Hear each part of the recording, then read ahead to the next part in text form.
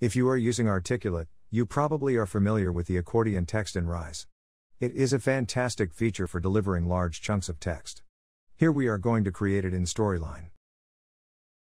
This is the cool feature I am talking about. You can click on each of the titles, and it expands. The next click will shrink it. And here is how I did it. Create a new project in Storyline. Open the Insert ribbon, and from the Shapes menu, select Rectangle. Make this rectangle a bit smaller than the slide's width. In the Format menu, change the fill color to white, and the border to light gray.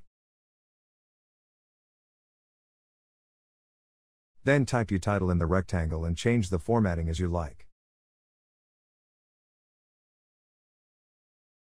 I want it to be bold and left aligned.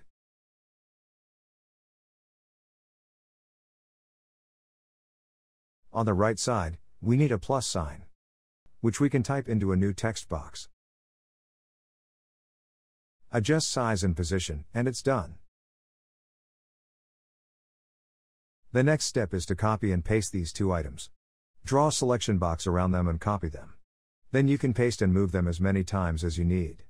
I am going to create 3 titles. So, 2 more copies are enough. We need a separate layer for each block of text. Go ahead and create 3 more layers. Then go back to the base layer. Set the trigger for the first rectangle to show the first layer and the same for 2 others to show the second and third layers.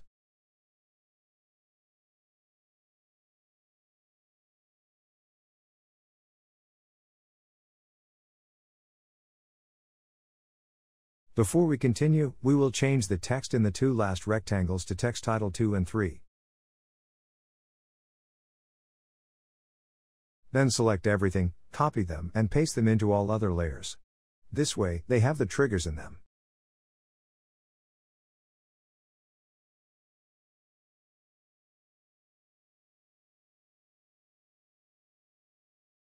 Go back to layer 1. Select 2 last boxes and move them down so we have enough space to insert our text in the first box. Now select the first box, increase its height, and type or paste your text.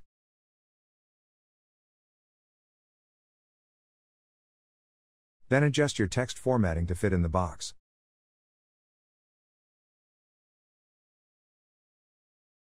In most cases, the title will be misplaced when you add text. Check with the base layer and fix this using a horizontal guide.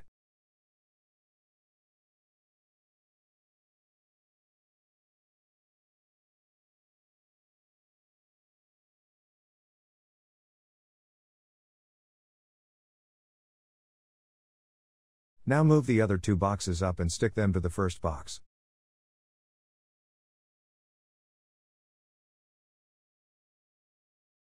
Then you need to change the trigger for the first box to hide the current layer.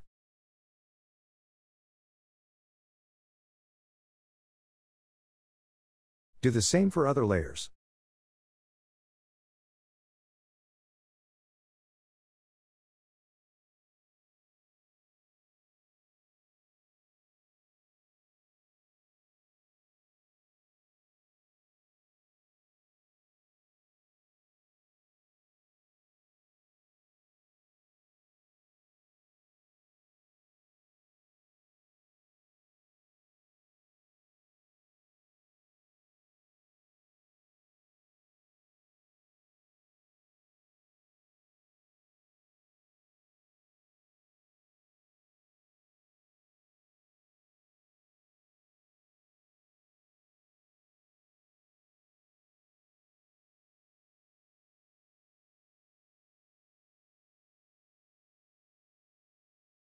The last step is changing the plus sign to minus in the expanded boxes.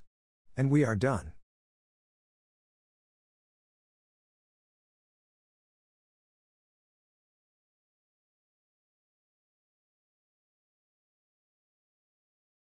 This is how it looks in the preview.